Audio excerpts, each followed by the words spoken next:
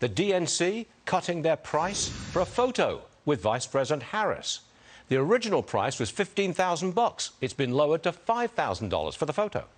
Look who's here. First time, I think, for many, many years on this program. His name is Guy Benson, wildly popular on this network for some reason, and he's joining us this morning. Okay. Welcome to the show. Stuart Varney. Vice President Harris. I appreciate it. Not at all. She's wildly unpopular, lacks credibility. She can't raise money, but she cannot be dropped. You can't just drop a vice president, can you?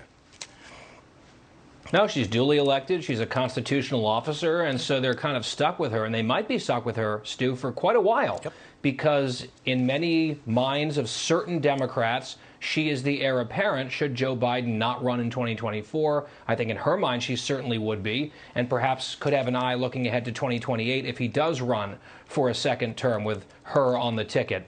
But I think it's extraordinary. You just listed off all of these adjectives about the vice president: unpopular, not credible, the list goes on. And that's just among Democrats, apparently, Democratic donors, because she could not draw a crowd to a DNC fundraiser. They had to delay the whole thing because tickets weren't selling.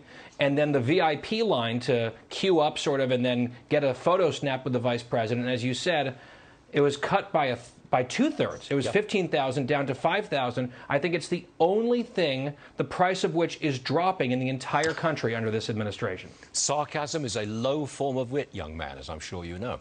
All right.